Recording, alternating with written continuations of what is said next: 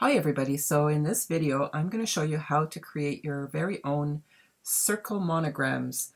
They're not difficult to create, they take a couple of steps, but they're really not difficult steps at all. So I'm going to get started. First thing you need to do is create a perfect circle. So I'm going to click the ellipse tool on the left hand side of my screen. I'm going to hold down the shift key and draw a circle. And I'm going to make it this size to make it easy to work with. I'm going to choose the impact font for my letters. I'm going to click the text tool on the left side of the screen as well, and I'm going to type in my initials. I'm going to drag this out so that it's quite a bit bigger. What I need is to make the I tall enough to reach to the top of the circle and down at the bottom as well. And I keep dragging it out until that fits correctly. A little bit more over here, and then a little bit more up here. Now that's perfect because I want it to go past the edge of the circle here. Next thing I do is ungroup my letters by right-clicking and selecting Ungroup. You can also select or click the Ungroup icon down at the bottom of your screen. After I've done that, I need to take the K and the A, shrink them down. Actually, I should have done that differently, sorry. I'm going to grab a corner so that they shrink proportionally.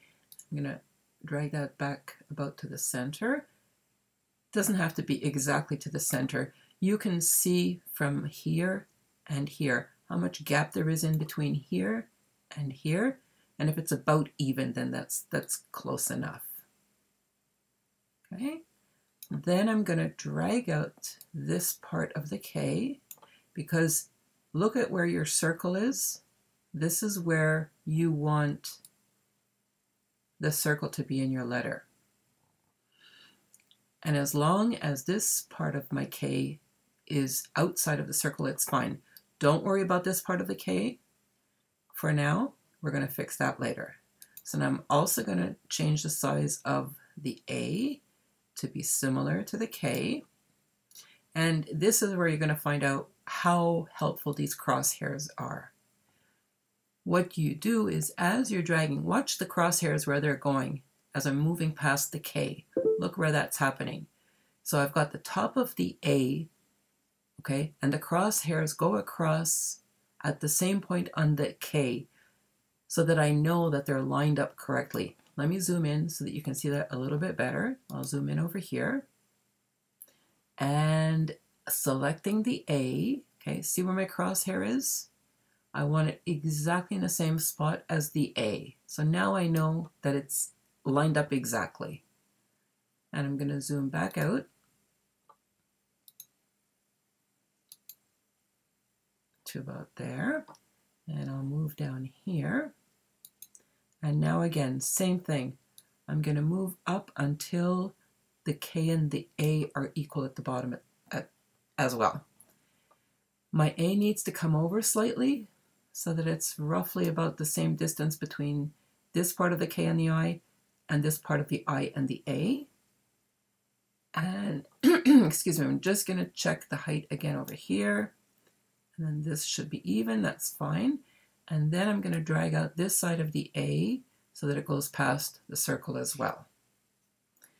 Now that my letters are pretty much lined up the way I want them, excuse me, I'm going to zoom all the way back out.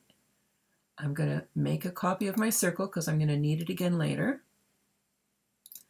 And then I'm going to paste the circle, and I'm going to move that out of the way because I don't need that right this minute.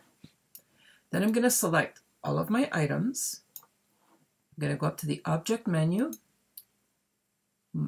choose Modify, and then Crop. Watch what happens. There is your circle monogram, but we're not done yet. Now we're going to take this circle and move it back over here, and we're just going to use it as a guide. Okay, and I'm going to double click the K, and now I've got nodes here that I can drag up over here. Actually, in Silhouette Studio, I think it calls it points. Let me see. Yeah, edit points mode.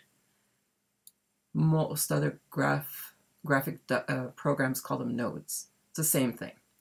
And I'm going to drag both of those parts of the K past the circle, so that when I do, whoops, I didn't want to do that. I moved it and moved the whole letter instead of just the node. So I'll just click my undo button. Remember, the undo button is your best friend. So I just want to grab the node and drag it down past where the circle is. Same thing with this one. And then the A, I will double click as well. I'll drag this past the circle, and I'll drag these nodes down past the circle as well. And that seems to be done. The only thing is I'm going to drag this part of this node over this way a little bit so that it's closer to the I, but I don't want it so that it doesn't look like an A anymore. So I don't want to go too far on that. You have to just keep an eye on what's happening while you're doing this. So that's it. I'm done there. I'm going to select everything again, choose Object, Modify, and Crop, and we're done. I have a circle monogram. So now I'm just going to select everything, right-click and group. Whoops, didn't work. Right-click and group again. And now I can change the size, and it's all going to move proportionally. And of course, the way this turns out depends on the letters you use, the fonts you use. They all turn out a little bit differently. Maybe you didn't want this much of a circle in the end. Maybe you want less of a block font. Really depends. You can play around with this, but as you see, it's really not that difficult to do. And if you forget how to do it, just watch the video again, watch the class again, and you'll be fine. So thank you so much for watching.